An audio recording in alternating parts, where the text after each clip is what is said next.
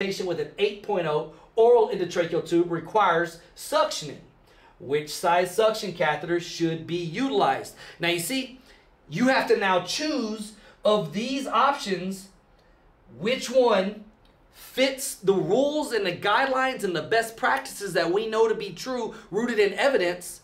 You have to now apply that recall question, that 50% rule, to this scenario, which requires you to know how to gather and how to calculate what 50% of an inner diameter of an artificial airway is. And so what you have to do here is go, okay, well, I know it needs to be less than 50%.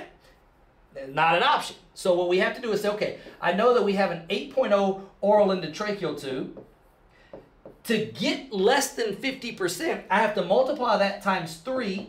That turns it into French, and then divide that by 2, and I know that I need a 12 French suction catheter, and that's the best answer for this scenario.